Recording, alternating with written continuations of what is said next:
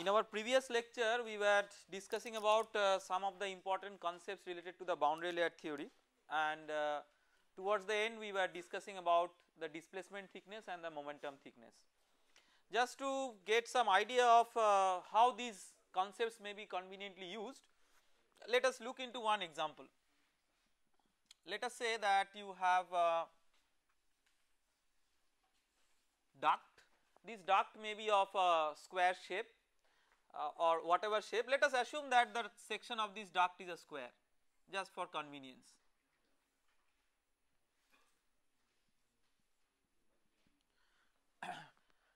And we are focusing our attention on two sections 1 and 2, which are located relative to each other by a distance L along the axial direction, and our interest is to find out that what is the pressure gradient, average pressure gradient acting over this length. Sometimes it is not a very impractical situation. This is a very practical situation actually. If you somehow want to assess the flow past different bodies in something called as a wind tunnel. So if you have heard of something called as a wind tunnel is a artificial place or a location where you have controlled flow of air, and you may have or you may study the effect of flow of air past bodies of different shapes.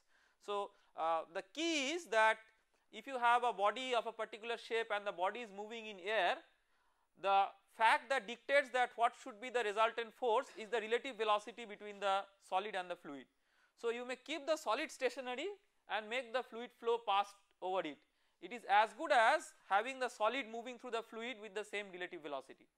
So if you have a control arrangements, a tunnel, in the tunnel you put the solid somewhere and have a controlled flow of air over the solid and measure various parameters. Some of the parameters of interest may be say pressure drop, and let us say that at the sections 1 and 2 we know, or by some measurement we have got an idea of the velocity profile within the boundary layer.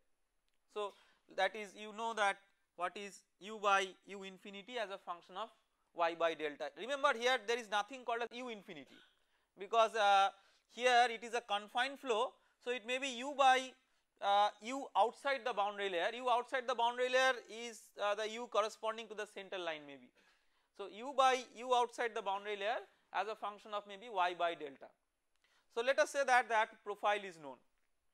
So then also it is known, say that what is the total rate at which the fluid flow is entering the system. So that is also known, because that is what is controllable. So to get a simple estimate of this delta P by L, what one may do is one may get an estimate of the displacement thicknesses at 1 and 2, delta 1 star and delta 2 star. What are these? Of course we have the corresponding expressions like as we have derived in the previous class. So if you either have a measured velocity profile, or if you have some approximate velocity profile, that is also fine, but you should have a fair enough estimation of the boundary layer thickness, and that is possible because if you have a velocity probe across the section, you will find that beyond a certain distance from the wall the velocity gradients are not there, and that distance you may estimate as the boundary layer thickness. And so this is how you get delta star. Once you get delta star, for average predictions you may forget about the boundary layer characteristics altogether, because then your situation is equivalent to that you have as if displaced the solid boundary by an amount say delta star, so that the flow now is taking place within the narrowed domain but almost in an inviscid fashion. So then you may write, if say if you consider that V1 is the velocity of the fluid in the core of the inviscid core through section 1, and maybe V2 is the velocity of the fluid which is flowing through the inviscid core at section 2, then you may write from the continuity equation Q equal to V1 into what is the equivalent A1? Equivalent A1, let us say that the square has a section A by A. This is the section of the wind tunnel. So V1 into A minus 2 delta 1 star square, right, that is equal to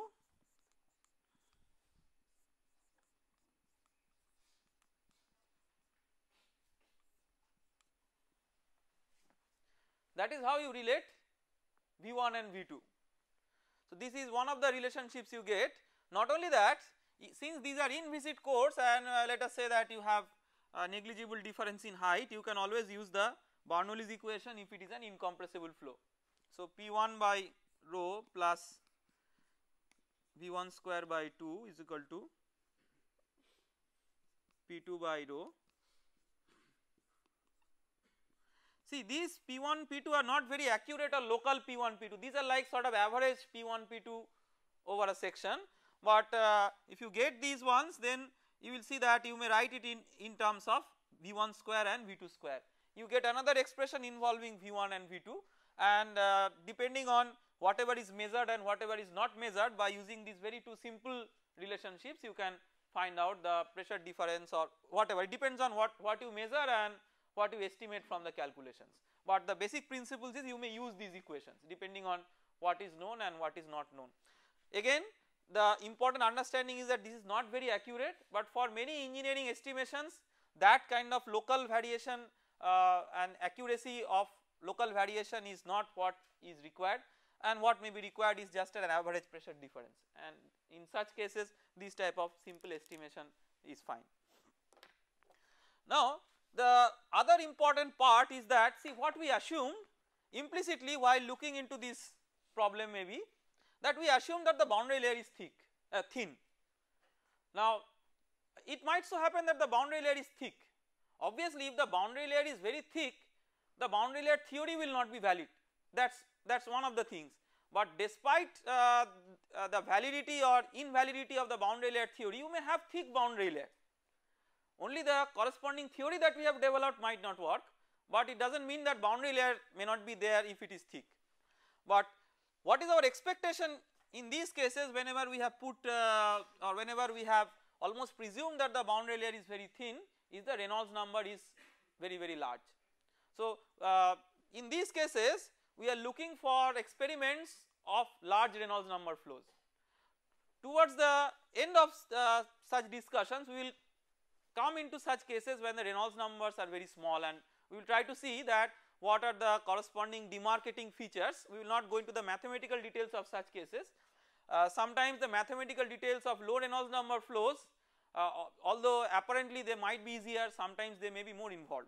We will not go into that details, but what we will try to see is that what is the characteristic demarcation between the very low Reynolds number flows and high Reynolds number flows. But one of the important hallmarks of high Reynolds number flows that we have identified, that the boundary layer is very thin, and that is what we have assumed for this case. So that boundary layer if it is thick and it is thicker than the width of the, of course it can't be thicker than the half of this one, but like I mean if it is as good as almost the half of this one, then this estimation will be more and more erroneous, because this entire estimation was based on boundary layer equations which were based on the assumption that delta is much small as compared to the axial length scale. So all those assumptions we may not be able to justify if we have a low Reynolds number flow. Now the second big question, I mean this question always appeared to my mind when I first was introduced into the boundary layer theory, that if the boundary layer is so thin, why not neglect it at all, because after all if you have a flow domain, say you have some body and fluid flow past it. Now if the boundary layer is very thin and the remaining parts does not understand the effect of the wall, to get a gross effect of the flow, why not neglect the boundary layer altogether, because at least mathematically, when something is very small in comparison to many other things, we have neglected it many times. So why we cannot do it for the analysis of the boundary layers? To understand that, let us look into a very simple problem. So we are trying to answer a question that why not neglect the boundary layer altogether if it is so thin. That is the question that we are trying to answer. That question we will try to answer not through a direct use of the boundary layer theory, but through a separate example. Let us consider this as an example. Say you have two parallel plates, and let us say that these plates have some holes through which fluid may flow vertically. That means, let us say as an example that some fluid with a velocity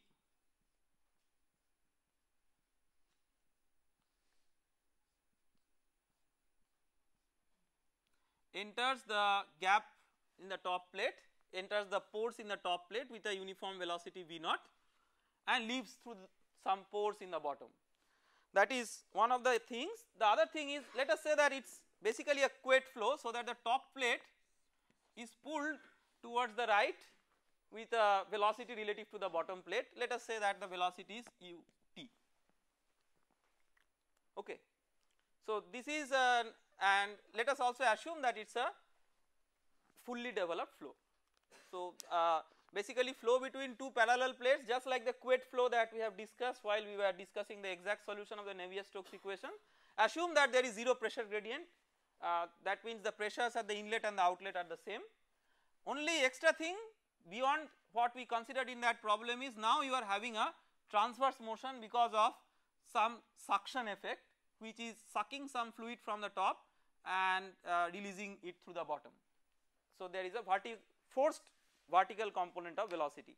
We will later on see that this type of suction is not something which is very irrelevant, it has some consequence with the boundary layer theory, and we will come into that later on, but right now just we are treating it as a simple problem which may be treated mathematically in an elegant way. So let us write the governing equations for this.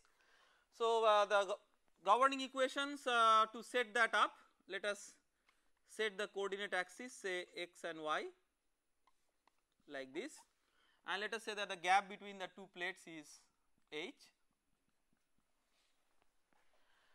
So the continuity equation, first let us write. So we are assuming two dimensional incompressible flow. So you have this as the continuity equation.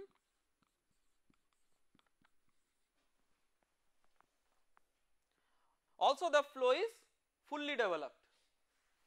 What is the outcome of the fully developed flow? So this will be 0 for fully developed flow. So from here we conclude that V is not a function of y.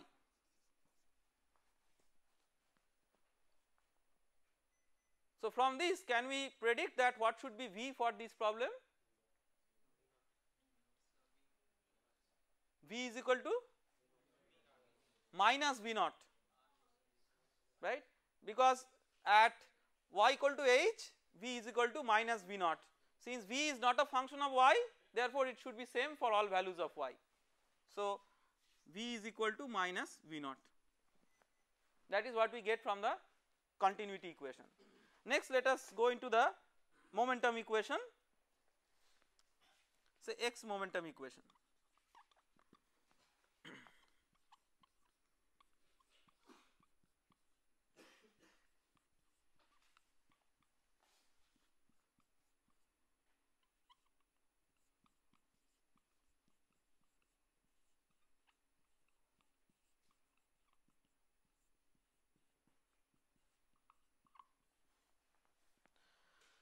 So let us simplify it. First of all, we are assuming that no pressure gradient is acting on this. Pressure at the inlet and the exit are the same. It is fully developed flow, so you have the derivatives of u and the higher order derivatives all with respect to x vanish. So u is a function of y only. V becomes equal to minus V0. So the governing equation that you get is V0 du dy plus nu d2u dy2 equal to 0. Okay. Now sometimes this analysis becomes a bit more insightful if we non-dimensionalize the parameters. So let us just use some non-dimensional parameters. Let us say u non-dimensional is equal to u divided by u of the top plate, okay, and let us say y non-dimensional is equal to y by h. So this governing equation will become V0 u top plate by h du dy plus nu u top plate by h square d2u dy2 all non-dimensional equal to 0. So we may write it in a simplified form as d2u dy2 plus V0 h by nu du dy equal to 0. V0 h by nu is a sort of Reynolds number, if you recognize this. First of all, it is a non-dimensional number that you must recognize because all other terms are non-dimensional. So it has to be non-dimensional, and it's something as the Reynolds number we can say, just as a symbol we are writing this. So our objective will be to solve this equation. Solution of this equation is very easy actually, because you just, it is a second order ordinary differential equation, and you may just use the standard technique like substitute u equal to e to the power my and then get the auxiliary equation and so on, get the solution of this equation. We will not go into the solution in that way, but we will try to have a different insight by going through a different method of solution. So what we will do, first of all, for writing convenience, let us just omit the bar at the top. So we will just write d2u dy2 plus Reynolds number into du dy equal to 0. So remember, these are all actually u bar y bar, just for the convenience in writing we are dropping the bar.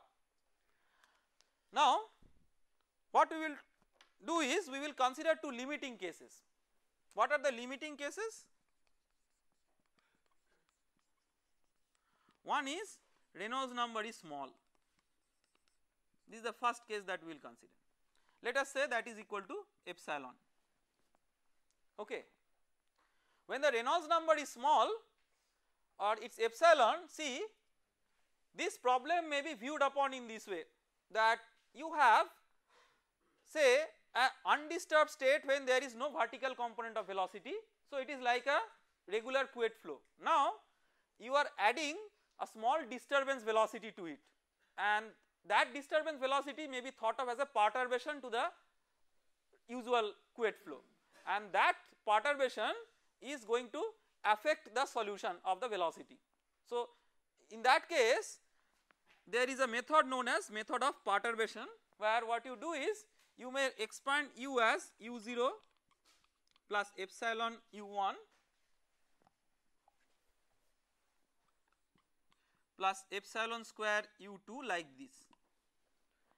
So what you are doing, you are expanding u in the form of a series in powers of epsilon, where u1 u2, these are not, u0 u1 u2 are not constants, these are functions of y. Okay. So what you are having term by term, higher and higher order terms may be less and less important because epsilon is small. So it is as good as a power series expansion in terms of a small number. This is known as a perturbation expansion. So what you are doing, so u0 is the so called base state which does not understand the effect of v0. Now because of the effect of v0, the additional perturbations in u0 come into the picture, and these perturbations are given by this. Now the way in which you may solve this is very simple, it is just algebra. So what you do is you substitute this expressions of u in the governing equation. So if you substitute that, so what you have d2 u0 dy2 plus epsilon d2 u1 dy2 plus epsilon square d2 u2 dy2 plus epsilon d u0 dy plus epsilon square d u1 dy plus epsilon cube d u2 dy, that is equal to 0, right. So we have done nothing special, just substituted this expansion, series expansion of u in the governing equation. Now what we may do, we may, yes, yes, Reynolds number is epsilon. So epsilon into epsilon has become epsilon square, like that. So now what we may do, we may equate the like powers of u. So that means what you have or like powers of epsilon, that means you have d2 u0 dy2 that is equal to 0, that is one equation, that is of the order of 1. Then what is of the order of epsilon, d2 u1 dy2 plus d u0 dy, that is equal to 0, this is of the order of epsilon. Then of the order of epsilon square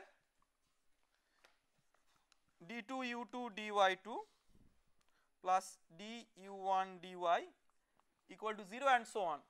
So depending on how many terms you take, you may go on writing terms of various orders which will give their individual governing equations. Then these u0, u1, u2 should also have their own boundary conditions. So how do you assess that what should be their boundary conditions? What are the boundary conditions? Boundary conditions are at y equal to 0, u equal to 0, right. That means u0 plus epsilon u1 plus epsilon square u2 whatever, this equal to 0. So at y equal to 0 you must have individually u0 0, u1 0, u2 0, like that, okay. What is the other boundary condition? Second boundary condition, this is a non-dimensional y, remember. So at y equal to 1, what is u? U equal to 1, non-dimensional, okay. So that means you have 1 is equal to u0 1 plus epsilon u1 1 plus epsilon square u2 1, like that. These are all at 0, you have to understand this.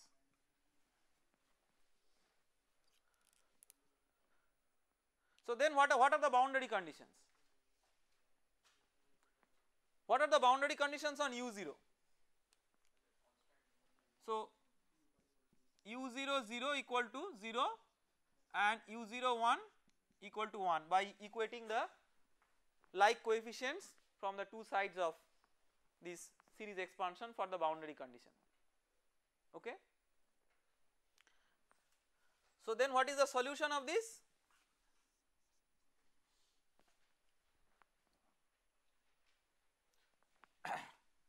You have d u0 dy is equal to some constant c1. So u0 equal to c1y plus c2.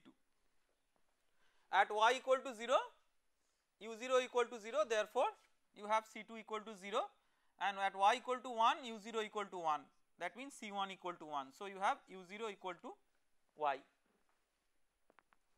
okay.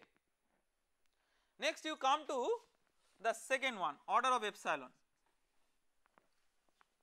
So what it will give you? d2 u1 dy2 plus du0 dy is 1 equal to 0. So if you integrate it, du1 dy is equal to minus y, say plus c3, and u1 is equal to minus y square by 2 plus c3y plus c4, right. What are the boundary conditions on u1? u1 at 0 is 0, that means you have c4 equal to 0, and u1 at 1 is equal to what? 0 from this expansion.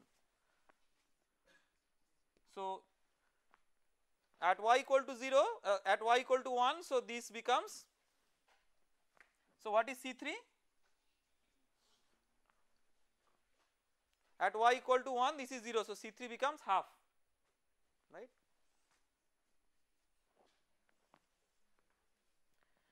In this way you may have expansions of higher and higher order terms. So at the end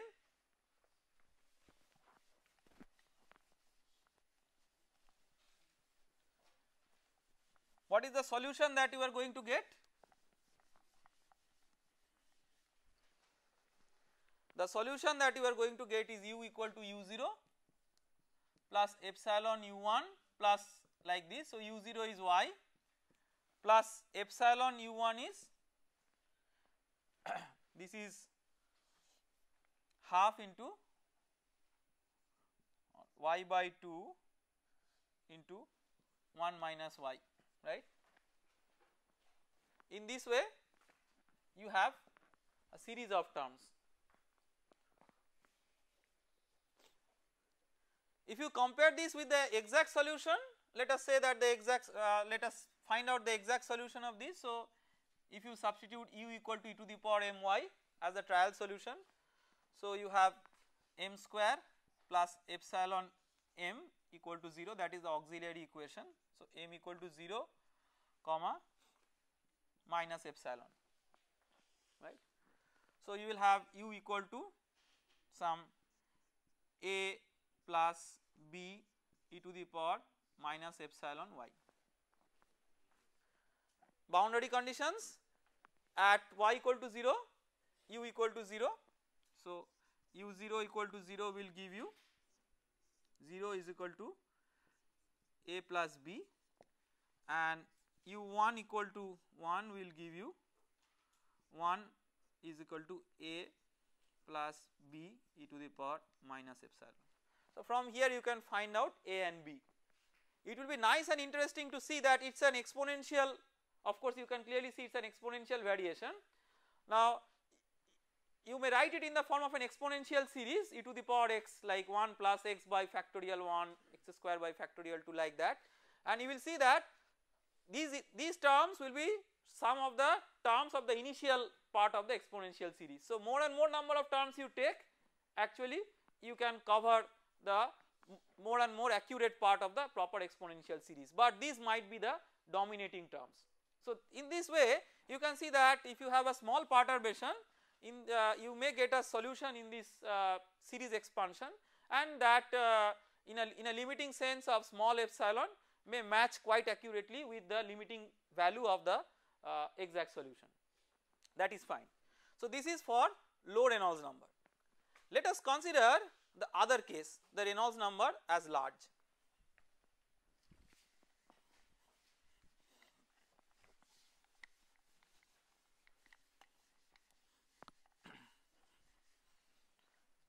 So the second limiting case that we are considering is the large Reynolds number.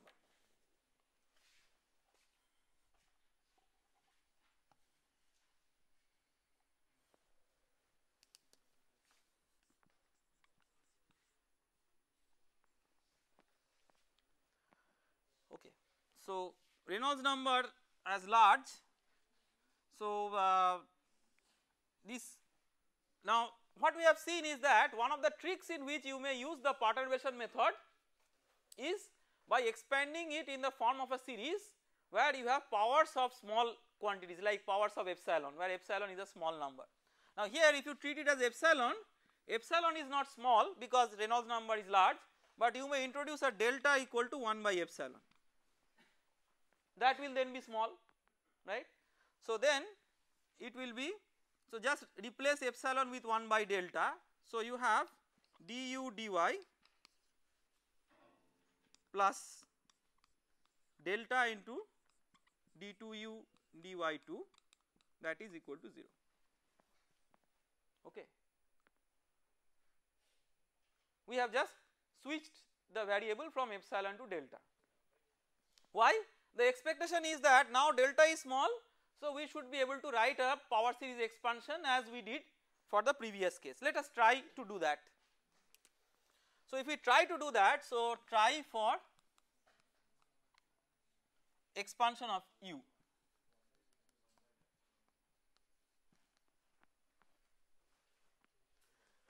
So you write u equal to u0 plus delta u1 plus delta square u2 in this way. Now in place of epsilon your small variable is delta, okay. Substitute it here. Yes, which one? Okay. No, this is 1 by delta, so this delta has gone here.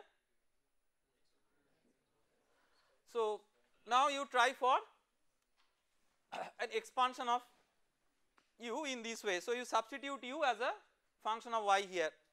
So you have du0 dy plus delta du1 dy plus delta square du2 dy plus delta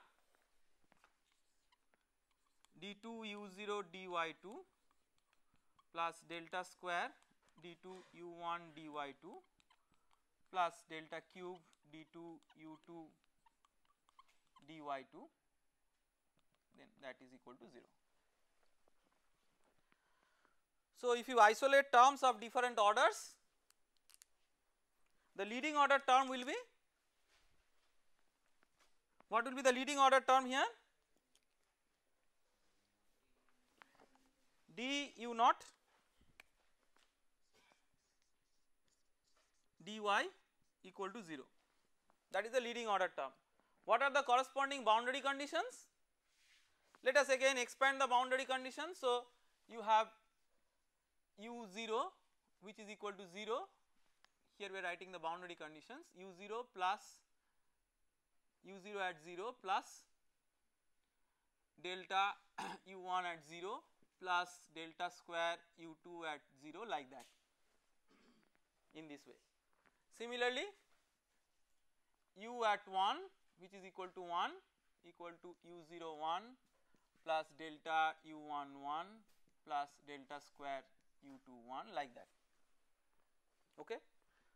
So again by equating the like coefficients, what are the corresponding boundary conditions for this? What is u0 0? Yes. What is u0 1? 1. Can you satisfy these two boundary conditions by solving this? This gives u0 equal to constant. You cannot simultaneously satisfy these two constants. This is a very simple example. See how interestingly mathematics gives you beautiful physics. Where are we lacking here? See, as what I was telling you as a part of the boundary layer theory, see in the boundary layer theory you have the coefficient of the viscous term may be small in comparison to the coefficient of the inertia term. This is like an inertia term, this is like a viscous term, okay. So this coefficient is small. Because of the smallness of the coefficient you may be tempted to discard this term altogether, and that is what has happened. In the process what has happened mathematically? Mathematically your second order differential equation has got converted into a first order differential equation. So it cannot satisfy the two boundary conditions which the second order differential equation demands. So in whatever way you make an approximation, you cannot reduce the order of your governing equation, because then you cannot match with the boundary conditions which must be satisfied or which must be given by the proper higher order governing differential equation. So here forcefully the governing differential equation has got reduced to first order, although you have to satisfy the corresponding boundary conditions given by the requirements of the second order equation. That is one of the basic mathematical reasons why you cannot neglect this term altogether, although the boundary layer is thin. See, this has something to do with the equivalence of the thinness of the boundary layer, because this is Reynolds number, this is 1 by Reynolds number. We know that in boundary layer theory Reynolds number is large. So this has some sort of analogy with the boundary layer theory, full analogy mathematically, partial analogy physically, but mathematically it is fully analogous because you are having a small coefficient of the viscous term, so to say. And that is what we have to remember, that in no way, no matter how small it is, you can neglect it outright, because then it becomes mathematically an ill-posed problem. Physically that means what? That means physically also you cannot justify such an assumption. So when you physically cannot justify that assumption, that means that you must give a due importance to the boundary layer. What is the difficulty in giving a due importance to the boundary layer? The difficulty is that the boundary layer is so thin. So maybe you are getting an illusion, you are thinking that, well, I should not capture the boundary layer because it is so thin. But if you want to capture the boundary layer properly, one way is like you magnify the boundary layer. So as if the boundary layer is very thin, but you are sitting with a magnifying glass which zooms up the boundary layer to a large extent, so that you can see whatever is happening within it, you can resolve whatever is happening within it. So then what you have to do, you have to within the boundary layer, say if the coordinate transverse coordinate is y, you have to apply a magnification factor to the coordinate, so that it becomes large enough, blown in proportion, and although it is thin, within that boundary layer, if you resolve it properly, it has to be given due importance. That is what we have mathematically recognized. Now we are trying to see that physically how we can give it its due importance, only by resolving it properly. To resolve it properly, you have to understand that since it is thin, you have to apply a magnification factor to it. So if y, say y has a range within the boundary layer which is 0 to a very small number, which is so small as compared to your flow domain that it is not coming well within your resolution. So what you may do, you may apply a magnification factor, and a natural magnification factor is 1 by delta. Okay. So here if you introduce a new variable eta equal to y by delta, then what happens, this is a small number, you are dividing it by something small to blow it up or to stretch it up. So that means the boundary layer, whatever is its resolution, you are trying to stretch up its resolution by applying this transformation. So this is known as a stretching transformation in mathematics. So the whole idea is that since you are having a very small region which you desperately want to resolve physically, because if you cannot resolve it, you cannot solve the problem, but physically if you want to resolve, you must use a different coordinate for that. That coordinate should be a blown up coordinate, not the original coordinate, and that blowing up factor is 1 by delta, keeping in mind that delta is small. Now if you see, if you now recast the variable, so instead of y you use the eta. So then what is du dy? So du dy is du d eta into d eta dy, right. So this is 1 by delta. Then this term delta d2u dy2 is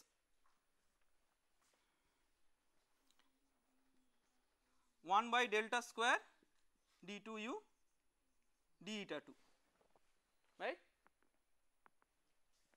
So now you see that from both the terms you may cancel 1 by delta. See, 1 by delta is not 0, it may be small but it is not 0. So there is a difference between small and 0, that is what we are trying to highlight here. It may be limitingly small, but that does not mean that you may have the liberty of taking it as 0. So then what is the governing equation? The governing equation becomes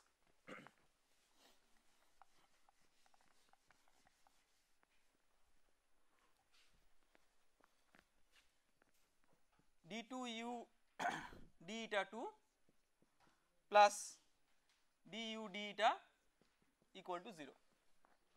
This we say is the appropriate governing equation for the inner region. So now we are demarcating the flow region into two parts. One is the inner region is what? That is the boundary layer. That means a region very close to the wall where you really want to resolve this high gradient. So that is the inner region.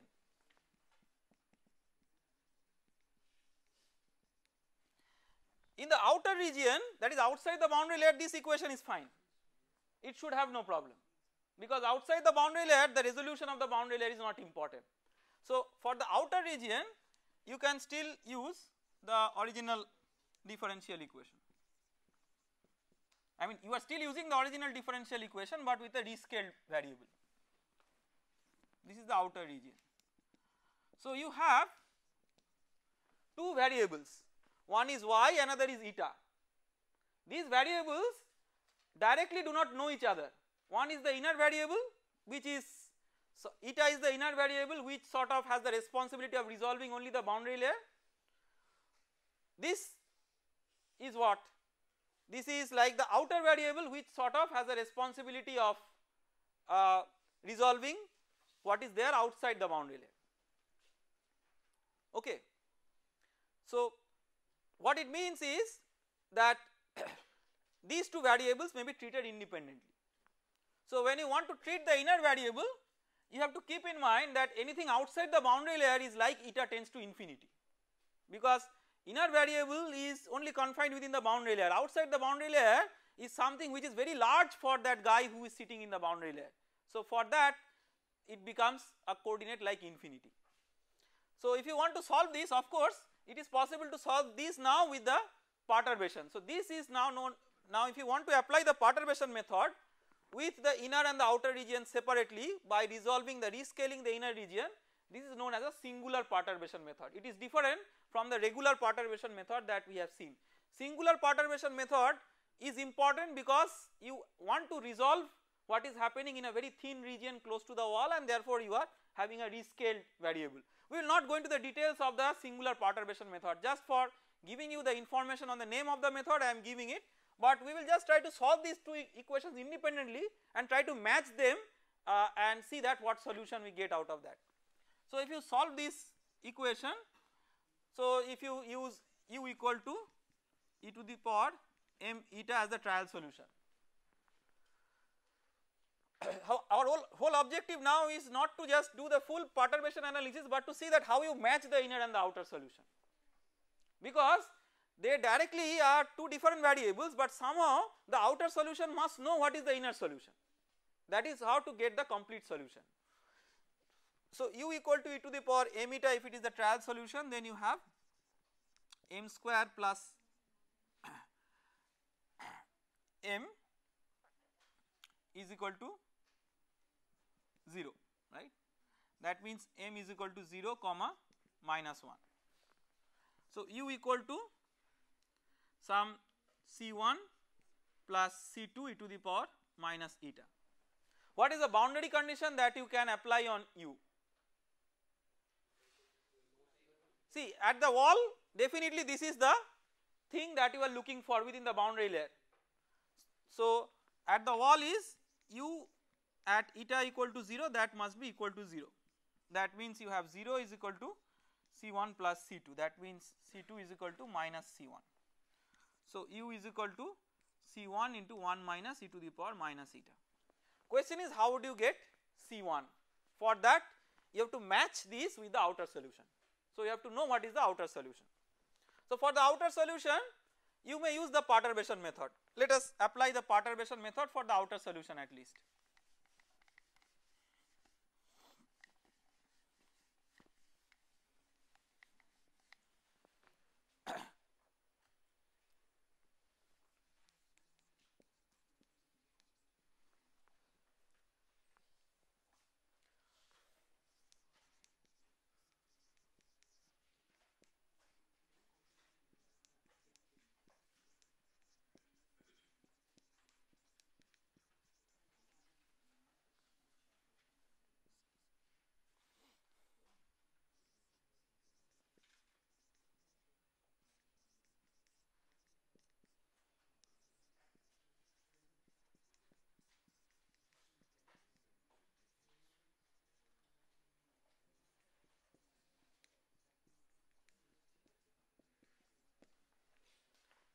So this is the outer solution. This we had just written earlier, but where we failed we tried to apply it for both the boundary layer as well as the whatever is outside the boundary layer. Now we know that it fails out within the boundary layer, we are not trying to use it within the boundary layer, but outside the boundary layer anyway the viscous effect is not there, so you may totally disregard the viscous effect outside the boundary layer. So that physics we are trying to use here, and if you recall that from here what we got is du0 dy equal to 0, obviously from the highest order term. And what were the boundary conditions for this, if you recall, for u0? See, u0 at 1, u0 at 0 we cannot use, because this is not valid at 0, this is not, this is only in the outer region. So only we can use that u01 equal to 1, right, and that means the solution of u0 is 1 because u0 is a constant, right. So now you have to make a matching. What is the matching? The matching is y tends to 0 for the outer region is equivalent to eta tends to infinity for the inner region. So as if where the outer region starts is beyond the tractability of the inner region coordinate. So it goes, so this is the limiting sense in which, so this is called as a matching condition between the outer and the inner region. So when you have y tends to 0, so you do not care what is y tends to 0 because this is same for all y, but eta tends to infinity is C1, so u becomes C1, that means from here you will get 1 equal to C1, right. That means your complete solution in the boundary layer becomes u is equal to 1 minus e to the power minus eta. Okay. So what is the trick of this method? Trick is you introduce a separate coordinate for the boundary layer which you call as an inner region, where basically you stretch up the local coordinate. You use an outer region coordinate for which you may sacrifice even by lowering the order of the equation, because higher order equation you may only preserve within the boundary layer, because higher order term is important, that is the second order term in the governing differential equation is important only within the boundary layer where viscous effects are only important, and then match up the two solutions by considering the limiting values of the inner and the outer coordinates. Okay. So at least from this exercise, this is reasonably simple and tractable mathematically, but with this we have understood a very important concept. What is that concept? That you cannot neglect the effect of the boundary layer altogether, although that may be thin. And how to mathematically track that? You see that y by delta is something in our similarity variables we have introduced y by delta, and see, start from the experimental observations of Blasius. Blasius observed that u by u infinity is a single valued function of y by delta. So y by delta did not come up to Blasius as a mathematical entity, it came up to him as a physical entity from the experiments. Then similarity transformations were automatically giving rise to a tractable solution if you rescale the variable as eta is equal to y into some function of x, gx, where that scales with 1 by delta, and therefore we see that y by delta is a sort of a magic coordinate system within the boundary layer which gets confirmed by this analysis also. So what it essentially does physically, it zooms up the boundary layer coordinate by applying it a stretching by an amount 1 by delta. Okay. Now the fact that we have understood that the boundary layer is important and it cannot be discarded altogether, so we have to understand that what are the importances of the boundary layer. So we have to now see that if there is a body which is immersed in a fluid, and if there is some force which is there acting on the body, then what are the consequences of these forces under a dynamic condition. That means if a fluid is flowing past a body, then there is a boundary layer, maybe at high Reynolds number the boundary layer is very thin, but if there is a fluid element or maybe a fluid particle located within the boundary layer, what are the forces that the fluid particle feels from within the boundary layer. So, let us identify the forces experienced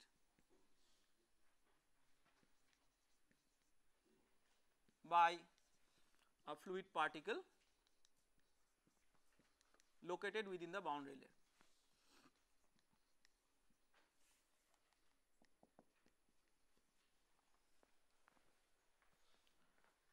See, when there is a fluid particle located within the boundary layer, it is being subjected to at least a couple of effects, one effect coming from the top of it, another effect coming from the bottom of it.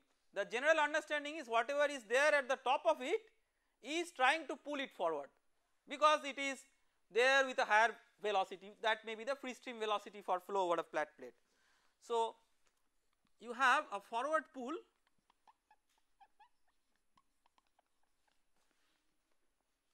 of the outer stream. How this forward pull of the outer stream is transmitted into the boundary layer? By viscous action for laminar flow directly, and by the momentum transport between eddies for turbulent flows. So, transmitted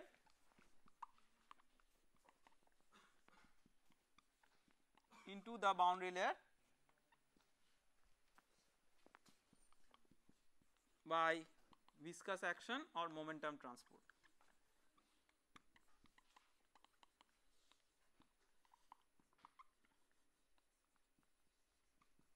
Okay.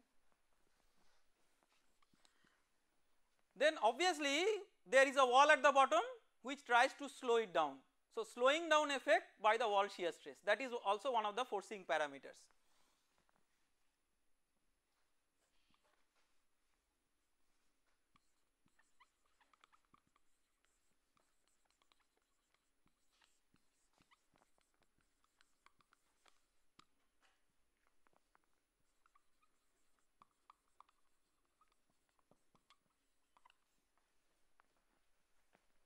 Okay.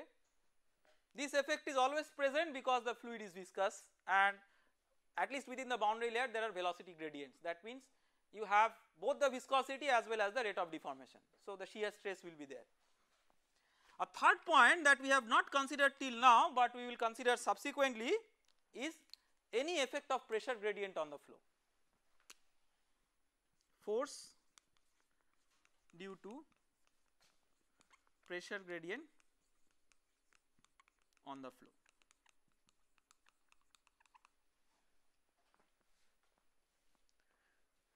When we considered flow over a flat plate, the first two situations were still working. You had the outer stream trying to pull the thing forward because it is moving with a higher velocity, the wall is trying to slow it down. So, these two for a laminar flow, these are like artifacts of the shear in the flow. But not only you have a shear in the flow, you may also have a pressure gradient in the flow. Pressure gradient in the flow is not important for flow over a flat plate. We have seen that because for that if you have u infinity as constant, you have dp infinity dx equal to 0. And what is the important thing that we could understand of the general boundary layer theory? That whatever is the pressure gradient imposed from the outer stream, the same pressure gradient acts on the fluid in the boundary layer. Therefore, if there is no pressure gradient in the outer stream, obviously the boundary layer fluid is not subjected to any pressure gradient. But if instead of a flat plate you have a curved boundary, then because of the curvature effect you will have a pressure gradient. Why? Because of a curvature effect you will have a pressure gradient. We will come into the theoretical aspect of it, but as engineers we must understand the basic physics out of it. Let us say you have flow over a body of a circular shape. So, think in this way. So, consider a fluid which is far away from the boundary. So, it is like moving in a free stream like this. Now, when you come close to the wall will have some effect, so it cannot move like this. So, if you consider extreme streamlines, maybe one located at a very far distance, it is not feeling its effect, so it is moving like this, and the shape of a body is itself a streamline. because there is no flow across it. So you have as if a confinement like this, but this is one end of the confinement, this is an outer end of the confinement.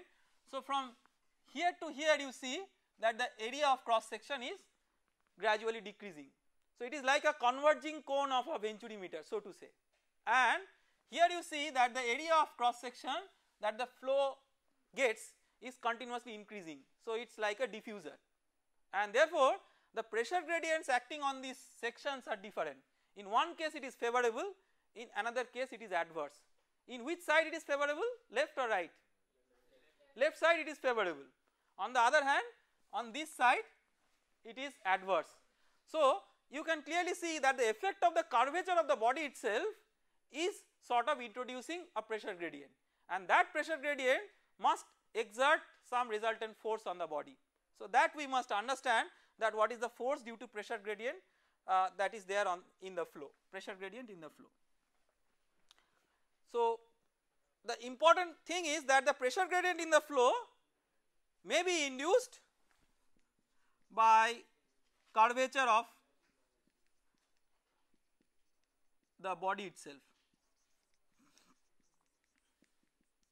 and therefore our next objective will be to study that what is the effect of the pressure gradient in terms of the force acting on a body which is immersed in a fluid and fluid is passing across it.